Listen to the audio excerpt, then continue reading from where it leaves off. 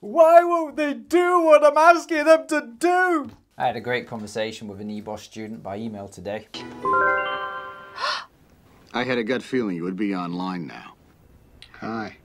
I can give you advice. I'm great at advice. Uh-oh. And I think we can all identify with this. He's struggling to get somebody to do something they're supposed to do. So how do we get people to do the things that we've asked them to do? Look into my eyes, look into my eyes. Don't look around the eyes, look into my eyes, look into my eyes. And you're back on YouTube. This guy's been badgering someone for quite a while and they still haven't done it. So how do you get people to do things? Well, if I had the answer to this, I'd be a millionaire, because you lot would all be buying NEBOSH courses from Compassa instead of buying them from all those other crappy course providers out there and then coming to YouTube for the answers. But I do have some tricks to share with you, tricks that I've learned during my 20+ year career in health and safety.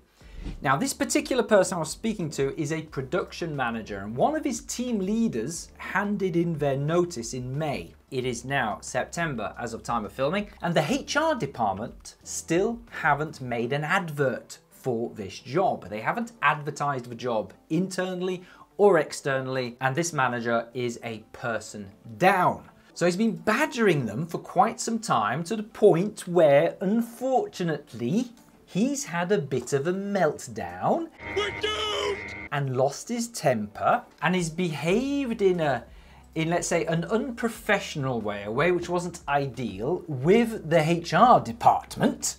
This sounds reasonable. That sound reasonable to you? Yeah. And now he's going through a little bit of disciplinary pain. So, how do you get people to do what you ask them to do? Well, here's a trick for you. I usually do this by asking questions, and questions are usually enough. One of the questions I like to ask is this: can I count on you to do this? Can I count on you to do that? Can I count on you to do X? Now, I use this in training all the time. If I'm doing classroom training, I might give people 30 minutes for their lunch break, and I'll say to them, can I count on you all to be back here in exactly 30 minutes? And I will look around the room, and I'll look at every single person in the eyes.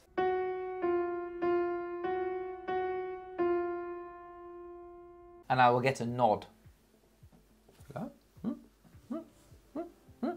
There will be the most dire consequences for you and your family. So I get a nod from each and every person, or I get a yes. Now, if they don't nod, or if they don't say yes, then I'll ask them again. I'll look at them directly and I'll go, John, can I count on you to come back in 30 minutes? Yeah?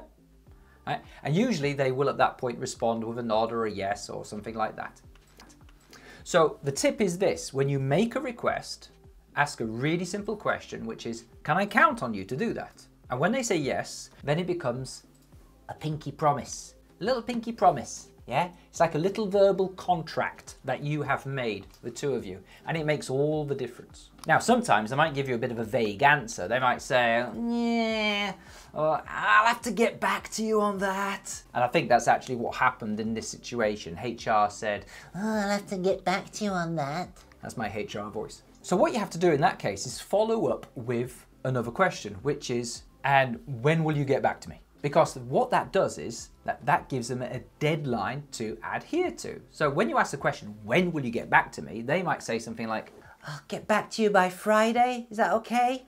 And you say, brilliant, by Friday. You'll get back to me by Friday. That's absolutely fine. I'll come back and see you on Friday if I don't hear from you. Now, this gives them a deadline.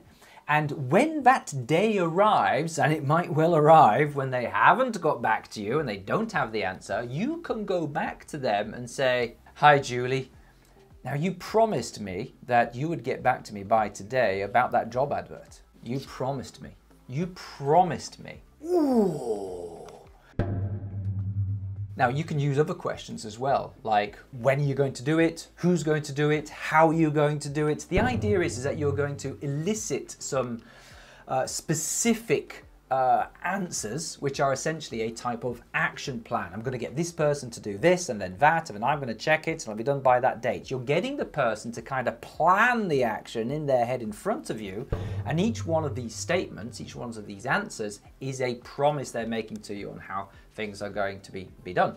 Now, if you're really struggling to get something done, let's say they don't issue the job advert, you could go back to them and say, Do you agree that it's important to advertise a vacancy when there is a vacancy? Do you agree that this is important? Do you agree that it's important to do this? Now, this is one that you could use a little bit later when if you're still struggling. You use this when escalating the problem. Do you agree that it's completely inappropriate to show children of nursery school age pictures of men in leather bondage gear? Is a question that I genuinely asked recently if you've been following the news. So try this one. If you're being fobbed off by HR, do you agree that it's important to advertise a job vacancy when there is a vacancy? This is a community. We don't bother the outside world. We don't want it bothering us. Or if you're a safety manager, a safety professional, and you catch somebody who's not wearing their PPE, would you agree that everyone in this business is required to follow the agreed safety rules? Is that a crown you wear? This is just my helmet. Or let's say you've got a manager who's quite happy to break the law. Do you agree that it's important that all of us comply with whatever the law says? We didn't burn him! And hopefully you're going to be getting some yeses to these questions. You agree this? Yes. Do you agree that? Yes. It's important to phrase the question in such a way that a no is very, very difficult. They're more than likely to say yes. Now, it's entirely possible that you'll get all these yeses, but you're still not getting them to do the thing that needs to be done. They're still like, yeah, I agree with that, but it's like, eh. You can just ask, what's stopping you from doing it? So Julie, I'd like to know, what is stopping you from placing the job advert? What is getting in your way? So by asking what's stopping, you're going to be eliciting the problems, the obstacles they have. And it could be for any safety issue. So what's stopping you from wearing your hard hat? So what's stopping you from doing your inspection every week? And what's stopping you from doing that risk assessment? Oh, you know, the world's run by reptiles. Now, we are here focusing on the negative, but that's okay. What we're trying to do is elicit, to get them to explain the obstacles that they're facing so that you might be able to assist them with those obstacles. There might be something that you can do to help to unblock the situation. You might have to go speak to a manager and get some kind of budgetary approval. If someone's failing to wear their PPE, then maybe there's they can't access it, they can't get replacements, maybe it's uncomfortable, maybe it's too hot. And again, that's a problem that you can help solve. So one of the jobs that we have as a safety professional is to get people to tell us what's stopping them from doing things the right way, and then we fix those things, we fix the obstacles, and we remove all of the excuses that they have. And they are frankly just excuses most of the time, but you take away the excuses until you get to a point where it's a case of, we've provided the hard hats, we've put the hard hat in a safe area, we've tried several hard hats, and you said to me you were happy with the hard hat you've now been given, you've been shown how to use it, where to use it, and when to use it. Please tell me, what do I have to do to get you to wear this hard hat from now on? They're either going to comply or you're going to go down a disciplinary route. And if that's what you have to do, so be it. You and your pride and your ego. But hopefully at this point, they're just going to apologize, say sorry, and promise to wear it in future. So now, can I count on you? Can you promise me that you'll wear that hard hat from now on in future? Yes. Okay. Pinky promise? Don't do the pinky promise. That's a bit camp. Anyway, hope you found that useful. Any suggestions, any comments, any questions, please drop them to me in the comments below. Catch you later.